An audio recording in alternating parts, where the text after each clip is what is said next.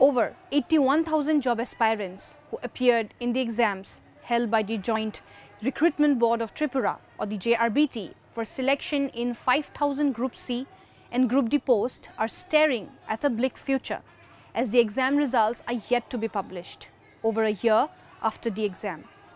On Friday, a group of aspirants went to the JRBT office in Dhaleswar area of Agartala to meet the officials of the board. However, they were not allowed to meet anyone, following which the job aspirants staged a sit-in demonstration at the premises to demand an immediate announcement of the results.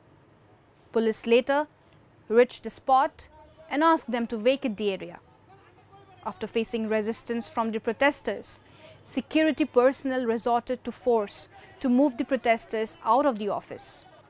Job aspirants who appeared for the JRBT-conducted exams have been protesting time and again to demand the release of the results, while officials have not given a reason for this delay.